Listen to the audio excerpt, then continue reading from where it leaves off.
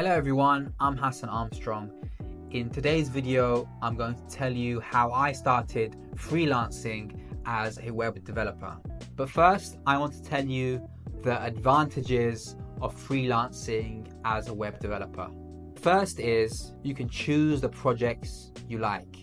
In a normal job, you have no choice about which projects you work with. But as a freelancer, you have a lot of flexibility. You can choose if you like to work on a certain project or not. The second advantage is you can work from anywhere in the world. You're not restricted by an office. You don't have to live close to an office. You can pretty much live in any country you like and work remotely. And lastly, you can choose your rates that you offer, which means if you want to charge $50 per hour or $500 per hour or $5,000 per hour, you can. With this flexibility, working as a freelance developer is a great option. So what are the steps someone would need to take in order to become a web developer if you know nothing about coding? Like myself, when I was 25 years old, I knew nothing about web development or coding. So step one is to learn basic web development, which means learn HTML, CSS, JavaScript. Once you know these three languages, you are in the perfect position to start working and earning money as a freelance web developer. Now you're probably asking, how do I learn these languages?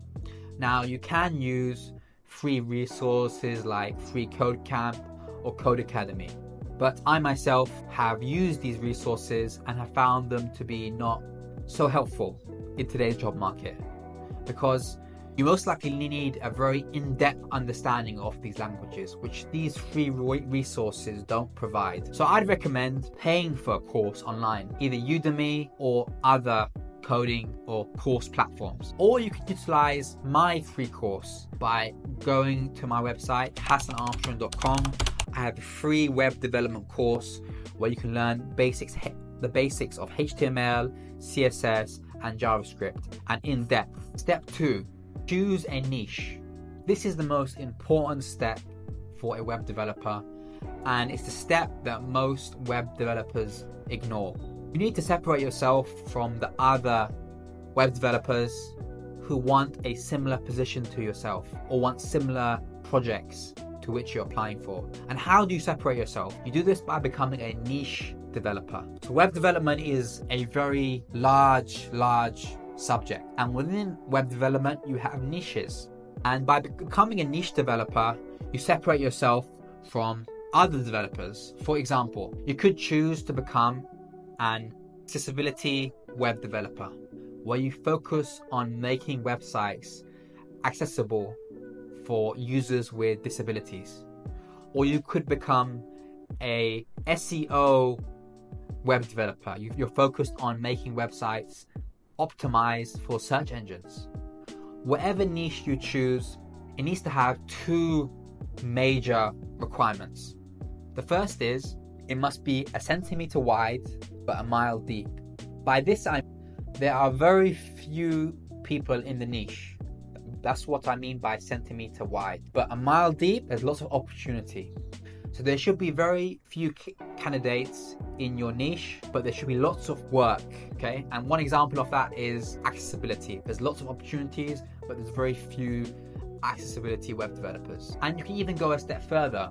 You can aim for a specific industry. For example, if you are an accessibility developer, you could be an accessibility web developer for law firms or for plumbing companies who have websites, or for co-working spaces who have websites. You want to niche down as much as possible while keeping the principle that there should be lots of opportunities but very limited amount of competition. Step three, you want to build your portfolio. Once you've selected your niche, you want to build a portfolio of items that demonstrate your expertise in that niche.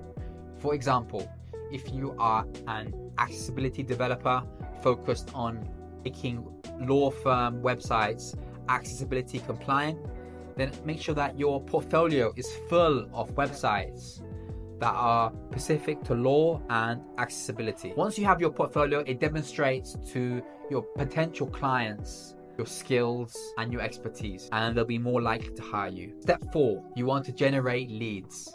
Now this is one of the hardest parts. You need to find people who are interested in your service. Whatever niche that you chose, you need to find companies interested in your service.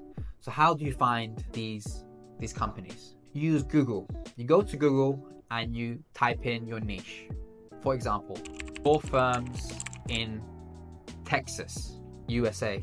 So you want to go to Google to find your leads. You can do this by entering your niche.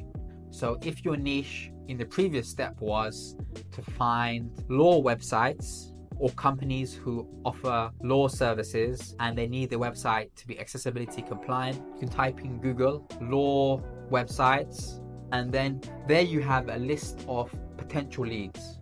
So now you have an array of websites who could be potential leads. You want to find the owner of that company, of those companies. Okay, so you can go to the website and use various tools to extract the email of the owner of that company. And then you build up a lead list of, 5,000 leads or 10,000 leads. And once you have this list, you want to start sending them emails or contacting them directly through Instagram or Facebook or whatever social media platform they use. And you want to message them with a free offer. You want to say, I notice you have X problem on your website. For example, your website is not accessibility compliant and I want to fix this problem for you. And you offer your services for free in exchange for a testimonial. And if you have 10,000 leads, guaranteed 1 to 2% will accept your offer. So now you will do the work for them, you do a very good job for them, and get to the testimonials. And then in future emails, you will use the testimonial as evidence of your expertise, of your skills. So in future emails, you will say, X client, I worked with X client and he gave me this review. And then you can start charging for your work. You can say, okay, if you want to work with me, it costs $80 or $100 per hour. So that is the kind of lead generation process in a nutshell. Now you have testimonials, you also want to combine this with freelance platforms like Upwork and Fiverr. Sign up to these platforms and use the testimonials that you gathered from your lead generation on these platforms. You could request your previous customer to write you a review on Upwork and Fiverr, because it's very hard to get work on these platforms without having testimonials. Next step is make sure you do good quality work. Make sure that you meet your deadlines when working with clients. Make sure that you always have good communication with your clients and you deliver high quality work. If you deliver high quality work, it's very likely that they will refer you to other clients and you'll get repeat work. So those were the steps for becoming a freelance web developer, at least how I did it, and I hope this helps. If you're interested in learning web development for free, you can sign up to my course, which is available on my website, hassanarmstrong.com. Sign up to my course and you'll get the free course totally for free. I'll teach you the basics of web development, so you're ready to start building websites for clients. Thank you for watching today's video, and see you in the next one.